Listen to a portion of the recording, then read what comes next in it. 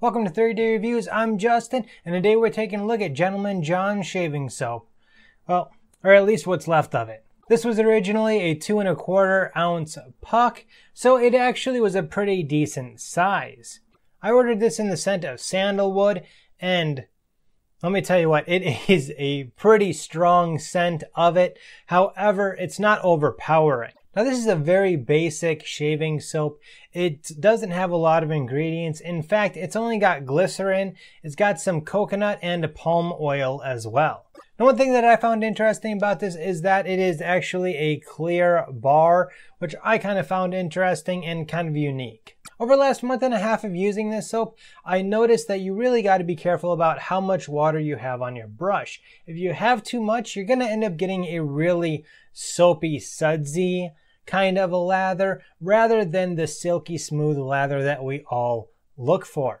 However, I found out that if I do have too much on here and I start out with that sudsy lather, it's not hard just to kind of put it back in the bowl and continue lathering, and it'll end up being that nice silky smooth. I also noticed that it doesn't take a lot to get that ultimate lather, provided you start out with a little bit drier of a brush.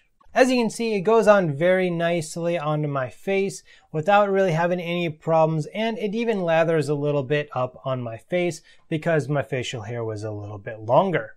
Now because I ended up using a drier brush, I thought that it was going to end up being a much drier shave.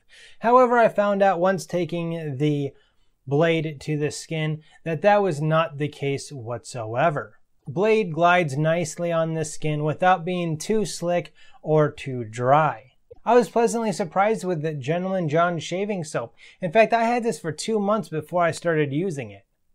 Just because, honestly, I thought it was going to be on the lower end of shaving soaps. It's in the lower priced shave soaps, coming in at $8 for the puck.